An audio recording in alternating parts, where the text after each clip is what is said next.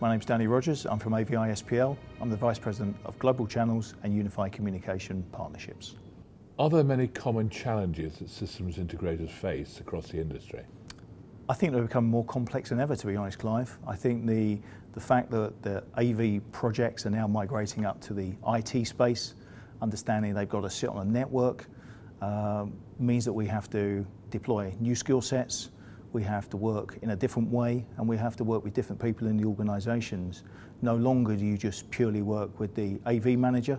You clearly have to work across borders within organisations, and you have to work into the IT department as well.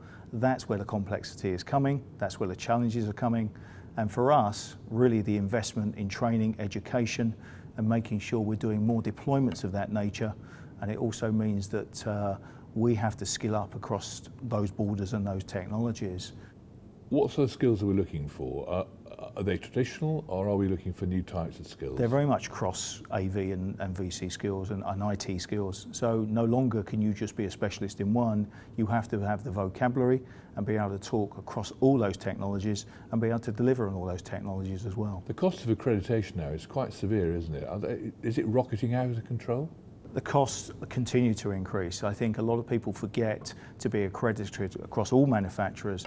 Not only takes significant dollars in terms of training investment, but also the time of your technical people and your sales folks to be out of the business while they do those accreditations.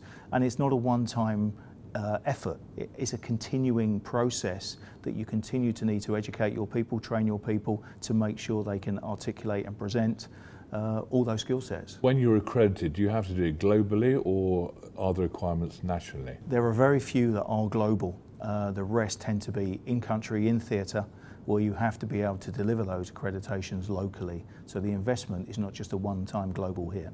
Is accreditation a necessary cost?